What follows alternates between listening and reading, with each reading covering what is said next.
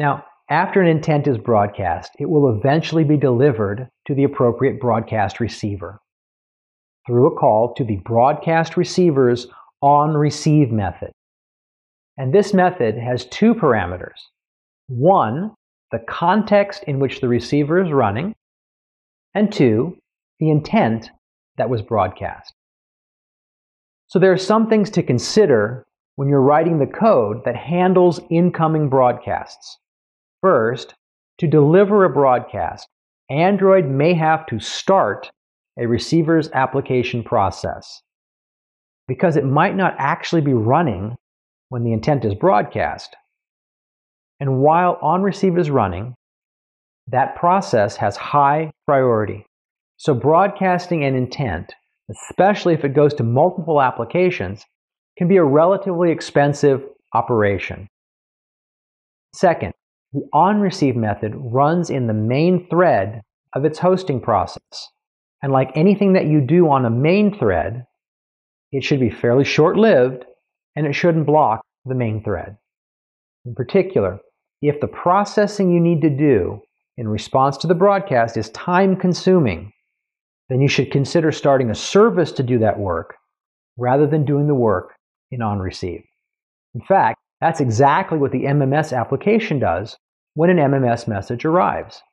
A broadcast receiver receives a broadcast, informing it that the MMS message has arrived, and in its onReceive method, when it gets called, it immediately passes the message to another service that handles all the work of downloading the message, storing it in a database, and so forth.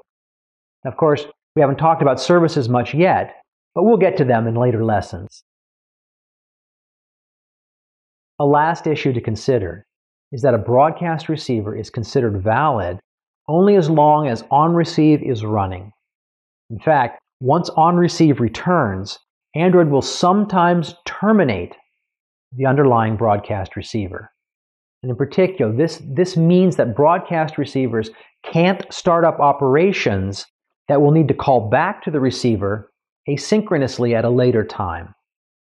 And of course, that makes sense because there's no guarantee that the broadcast receiver will even exist when that callback occurs. Now, examples of these asynchronous callbacks include things like starting a dialogue or starting an activity via the start activity or result method. So let's look at some more examples of applications that use broadcast receivers. Here, I'll start up the Compound Broadcast application. It has a button labeled Broadcast Intent, which when pressed will use the Send Broadcast method to broadcast a show toast intent. This time, however, there are 3 broadcast receivers that will receive this intent. So now I'll press the button, and below you see a toast message from receiver 1, a second one from receiver 2, and a third one from receiver 3.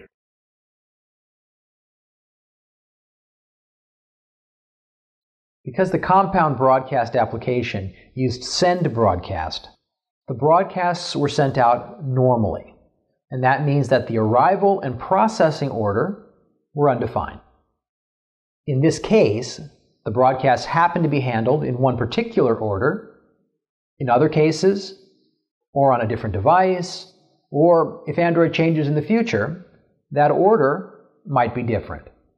So if you really want the broadcast receivers to receive broadcasts in a particular order, or if you want each broadcast receiver to have exclusive access to the intent while it's being processed, then you'll want the broadcast to be ordered. And you'll do that by using a Send Ordered Broadcast method. And you can do that using some of the following methods from the context class. The first sends an intent to broadcast receivers that have a specified permission in priority order. The second does the same thing, but provides additional parameters for greater control. Let's look at some applications that use these methods to send ordered broadcasts. Here, I'll start up the Compound Ordered Broadcast application. This application displays a button labeled Broadcast Intent, and when you press the button, a Show Toast Intent is broadcast. For this application, there are 3 registered broadcast receivers of type Receiver 1, Receiver 2, and Receiver 3. And each of these has a different priority for receiving the broadcast. Receiver 2 has the highest priority. Receiver 1, the next highest, and Receiver 3 has the lowest priority. So we expect the receivers to get the broadcast in that order.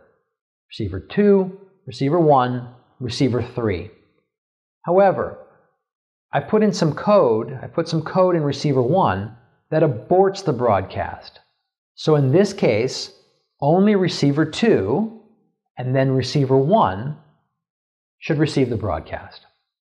So let's see that in action. Now, I'll press the Broadcast Intent button, and you can see a toast message saying that the intent was received by Receiver 2, and then another saying it was received by Receiver 1. And apparently, poor Receiver 3 gets left out in the cold. Let's look at the source code for this application. Now here, I've got the application open in the IDE, and I'll start by opening up the Android manifest.xml file.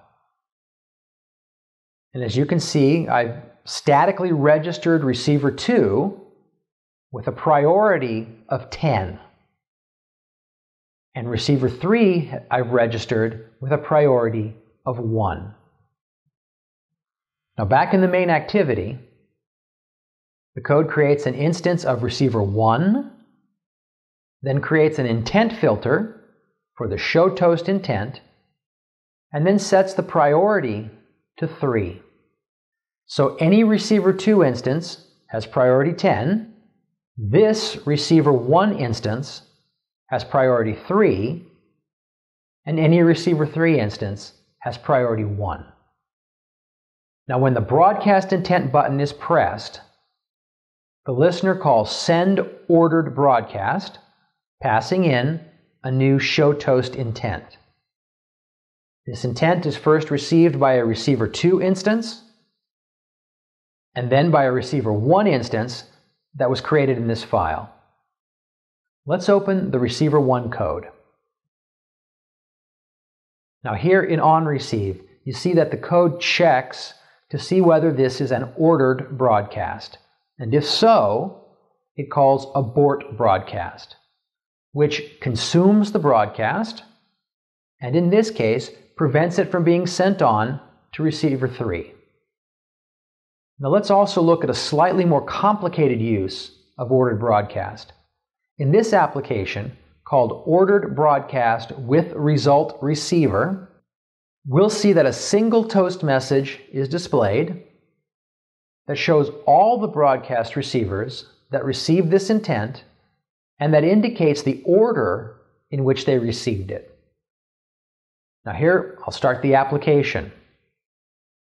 Now, I'll press its Broadcast Intent button, and there's the toast message that shows that Receiver 2 received the intent, then Receiver 1, then Receiver 3. Let's look at the source code. Now here's the application open in the IDE. Now I'll open the main activity and go to the listener for the Broadcast Intent button.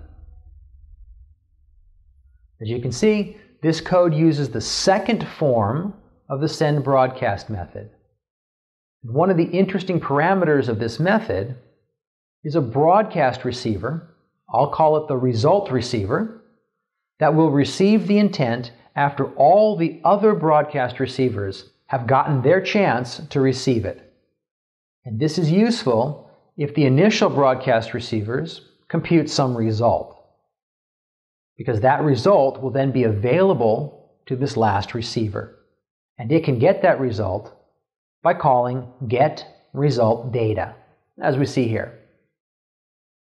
Now let's take a look at one of the broadcast receiver classes to see how they compute the result that this result receiver finally displays in the toast message.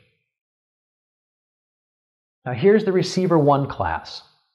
And as you can see, its onReceive method calls getResultData to get the current result data, and then it tacks on its own string at the end, and then saves the new string by calling setResultData.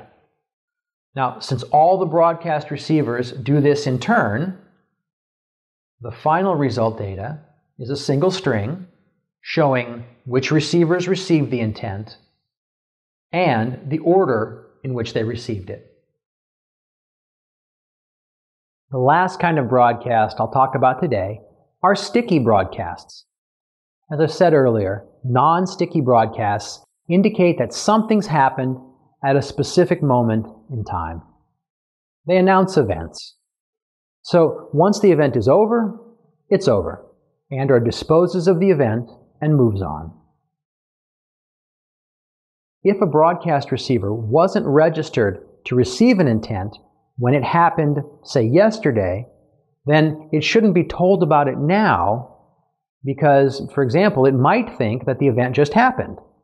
And that could lead to all kinds of timing problems and other difficulties. Other events, however, indicate state changes that may persist over time. Broadcast receivers that want to know about the current device state, for example, will still want that information, even if they weren't registered, to be notified when that particular state changed. For example, if the battery level goes very low, Android will broadcast this fact to the system. Good applications will want to be good device citizens and not do battery-consuming operations when the device is in this low state. So in this case, if a new application starts up and registers to hear about the battery state, that application needs to know right now if the device is in the low battery state. And because of this, Android broadcasts the battery low intent as a sticky broadcast. So sticky intents are cached by Android, and sticky broadcasts of a given intent overwrite any cached values from previous sticky broadcasts of a matching intent. When a broadcast receiver is dynamically registered, any cached intents that match its intent filter will be broadcast to it. In addition, one matching cached intent will be returned to the caller of register receiver. Now, similar to what we saw with non-sticky broadcasts, sticky broadcasts can be sent normally, that is, without a defined order, or sequentially, in priority order. Normal sticky broadcasts can use this method, and ordered sticky broadcasts can use this method. And finally, applications that want to broadcast sticky intents must have the broadcast_sticky permission. Let's look at an example application that uses sticky broadcasts. Now here I'll run the sticky intent application in the emulator. I've also opened a terminal window and started a telnet session with that emulator. Now, I'll start the application, which displays the current battery level and displays the string reading may be stale. And this last string just indicates that the battery level reading comes from a cached sticky broadcast, not from a fresh broadcast.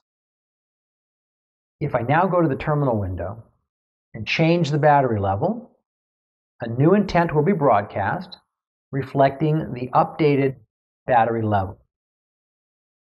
So now I'll type power, capacity, 95, and hit return.